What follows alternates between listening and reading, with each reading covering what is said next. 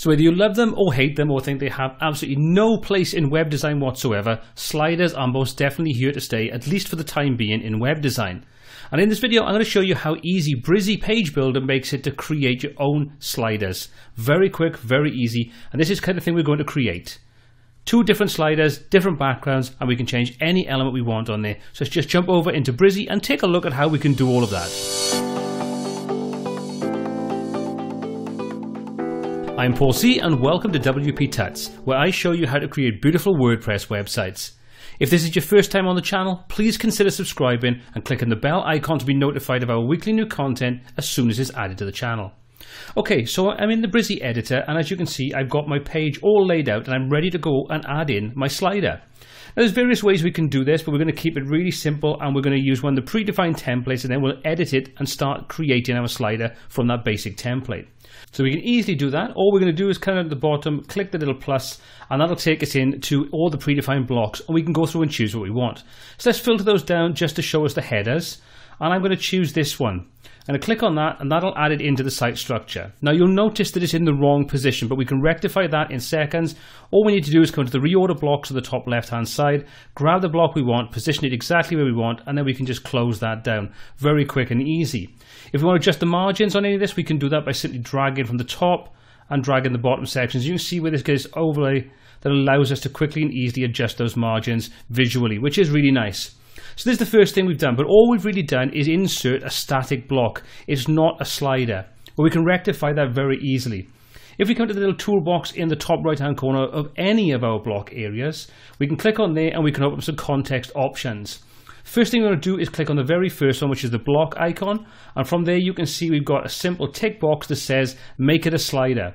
Check that and it immediately updates it, positions some arrows on the left and right hand side, and it's now converted that to a slider. We can now easily come in and adjust the second slider. You can see at the bottom we've got these 2 little pips. That shows us we've got 2 slides available. So let's just click to go to the next one, and now this context option in the top right hand corner will apply only to this particular slide in our slider. So what we're going to do, click on there. First things first, let's change the background, change the image, so we'll just remove that from there. Click to add a new image and select one from our library. We'll select that, insert it. You can see that's now positioned it. Unfortunately, you can see the woman's head is being cut off. We can adjust that incredibly easily with Brizy.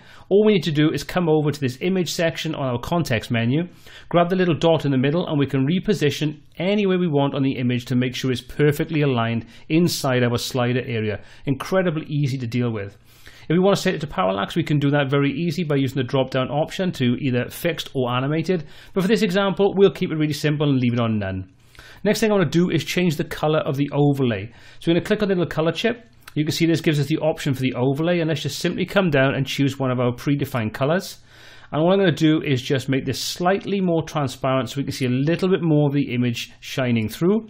Once we're happy with that, we can click outside it, and that is pretty much all there is to it. If we want to change any of the content, say for example we want to change this button, you just simply click on it. You can make any edits you want in there. So we can easily come in and change the background color if we want to, so we can click on there. The background, let's say we'll set that to white for this example, set the text to be black, and there you go. That's how easy it is to deal with. So once we've done that, we'll click on update, and that will now save out that new slider we've created. And if we jump over to our test page and refresh it, we'll see all the changes take place. So there's our slider, slightly smaller than the demo I showed you at the top of the video. And if we click to go to the next slide, you can see there's our updated slide with a different background color, different background image, and our button is also a different color. That's it. That's how easy it is. So for me, I think Brizy is the next page builder that's definitely worth checking out. It's one of those page builders that they've looked at making the interface the most intuitive and easy to work with that they can, while not getting in the way of actually designing your layout.